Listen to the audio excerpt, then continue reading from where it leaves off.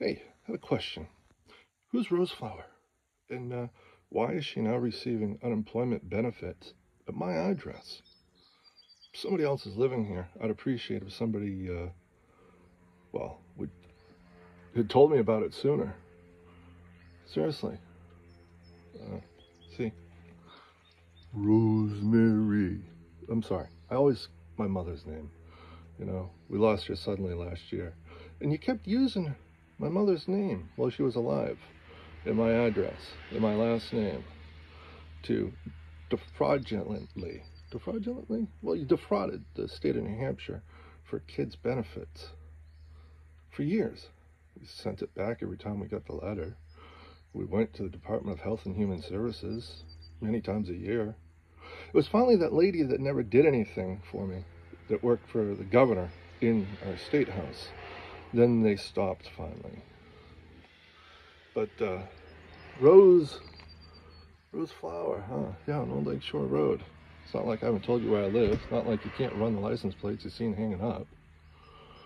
Roseflower. That was smart. Yeah. How many more fraudulent activities do you want to do in my name or address? And where's this person hiding in my home? Is that what I hear? That weird noise over there? Up. Smart. I'll give you that. Yeah. Makes me think of the kid that cried wolf. I think my father said he finally got eaten by the wolf. You know, all I can say at this point is, you should have shot me years ago when I told you to. But seeing you didn't, and seeing I think you're all pretty old at this point, maybe you'll get out of prison before old age gets you.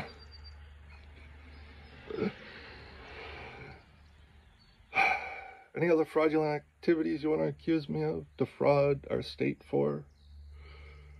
You know, money's not free. Even though we print it, it costs money. And we have to back it with something.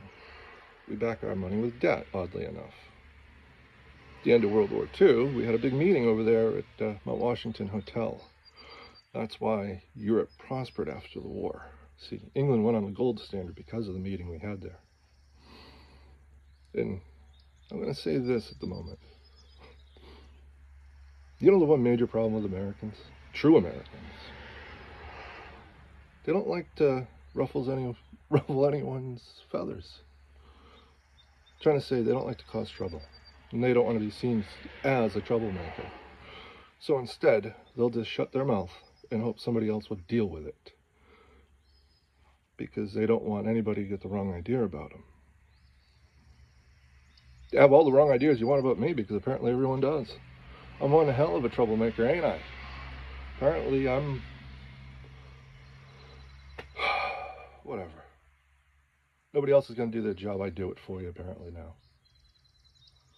I always wanted to run for U.S. Senate. Guess I could. I mean, I got a brain injury, right? Maybe that would mean I could do a better job than what we're told, even in our state constitution, not to have let happen. Yeah, that's a professional politician.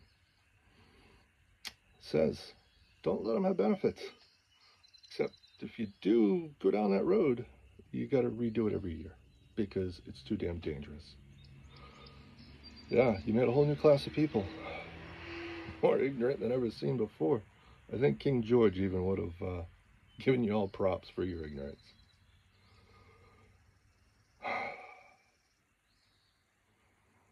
Clean this act up, please. Now. I've had enough.